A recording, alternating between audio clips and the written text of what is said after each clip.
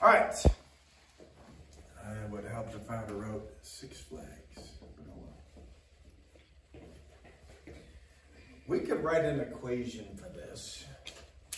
And we could make a table, then we could graph it if we wanted to. Let's start with the table. I'm going to put rides will be X, cost will be Y. All right, now they don't put any numbers in the table, so what numbers should I use? 10 and 0, 2, 1, 0, 1, 2. Okay, is it possible for Mr. Murphree to ride -2 rides? No. Okay, so do we need to include negative numbers on this problem? Okay, when you get to word problems, sometimes the negatives don't make any sense. It's impossible to ride -2 rides. Are you with me? So what number should I start at with this one? 0. 0. It is possible to ride no rides. Are you with me? If you're a scaredy cat and you don't like the roller coasters, you're probably just going to go to Six Flags and buy sodas and cotton candy and okay.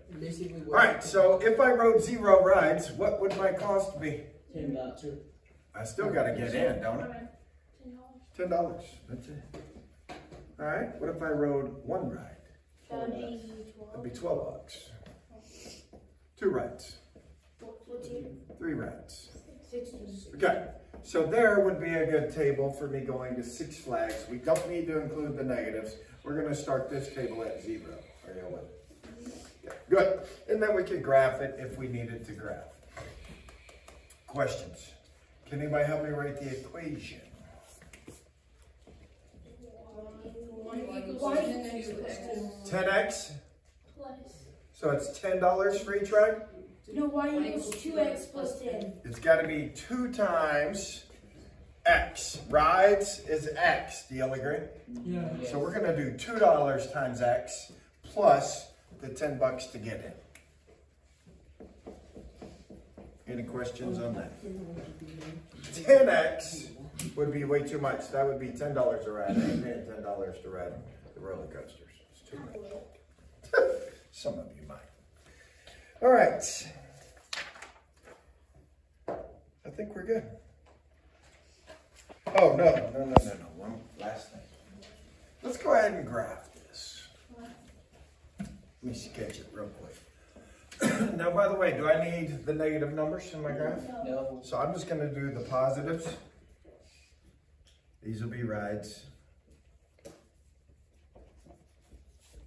And this will be money.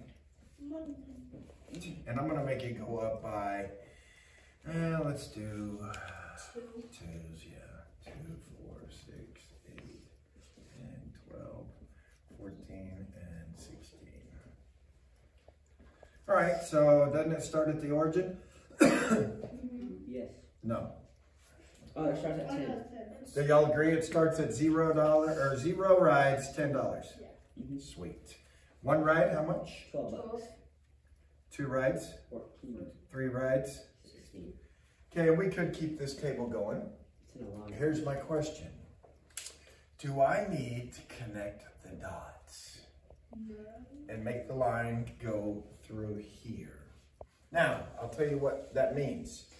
If I connect the dots, that means I can ride any number of rides between 2 and 3 rides.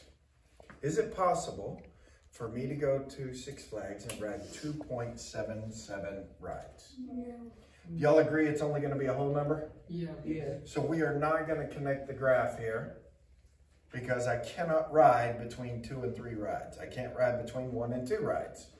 It's only going to be 1 ride that much, 2 rides that much, 3 rides that much. When you connect the dots,